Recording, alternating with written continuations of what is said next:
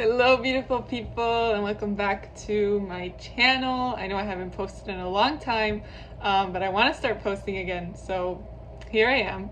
So for today's video, I thought I would share with you guys some things that Jewish people tend to have in their homes that really just uplift the energy in the home, that really bring a positive vibe to your home, brings more godliness, brings more holiness into your home. These are things that I think anybody can implement if you don't already, and it will definitely bring more just kedusha, what we call in Hebrew, holiness, into your home. So I hope this inspires you to implement these things, right? Bring more positive energy into your house, into your space, into your life, God willing. And I hope you enjoy this video. Give it a like if you do. And yeah, I'm sending you guys so much love and blessings, and I hope you enjoy this video, and I hope it brings benefit to you. So the first thing that brings a whole energy shift to your house will be what we call a Mezuza, which is literally sourced from the Torah. It's basically a little, like, inside here is a parchment filled with script, filled with Torah verses from the Torah, which I'll put over here, which Torah verses they are. And basically, in here, it's a biblical commandment to put this on all of our doorposts, except the ones of the doorposts of the bathroom. But it's basically a biblical commandment to put these on the doorposts of our home, and with them, they will kind of give us like a spiritual protection. It's kind of like, you know how some people put security systems on their house? Well, this is our security system, from spiritual forces, negative forces, everything.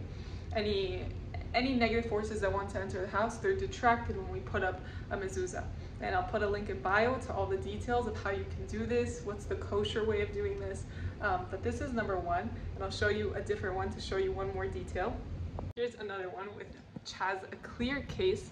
You could see in it, you could see the parchment here with the Hebrew verses.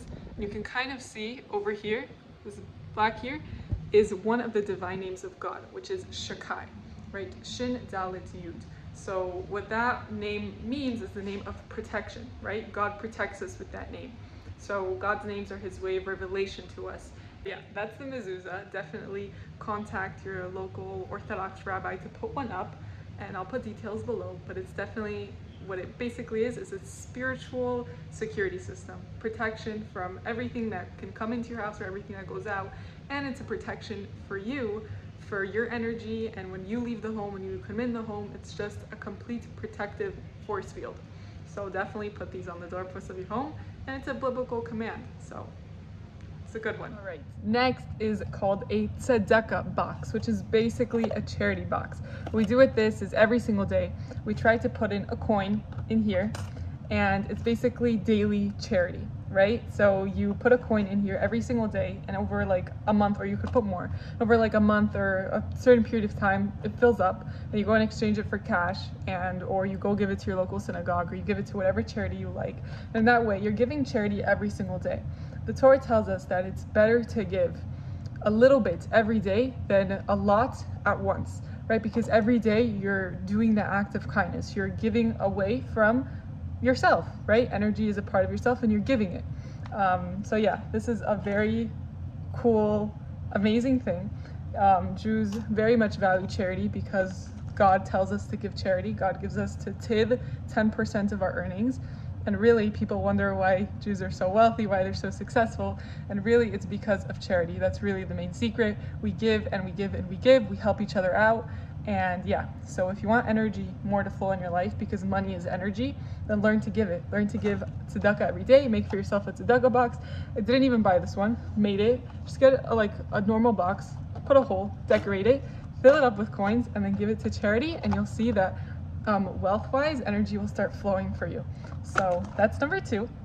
Next thing that tends to bring lots of blessing into your home is buying Torah books, right? Any type of Jewish book, any book that talks about Torah, that teaches about Torah, God's word, any subject in Torah.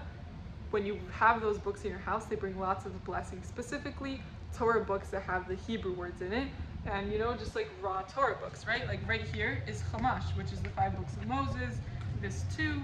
And yeah, having them in your house just brings lots of blessing, and obviously reading them and learning from them doubles the blessings. So if you want to elevate your space, you want to elevate the holiness in your space, then bring holy books into your house, because these books are filled with life and positivity. So you really want that energy in your home. So buy Jewish books, buy holy books, buy Torah books. Better if you read them, but even if you don't read them, if they're in your house, they already bring that extra kedusha to your house. Do you know what kedusha means already? It means holiness. So yeah, that's number 3.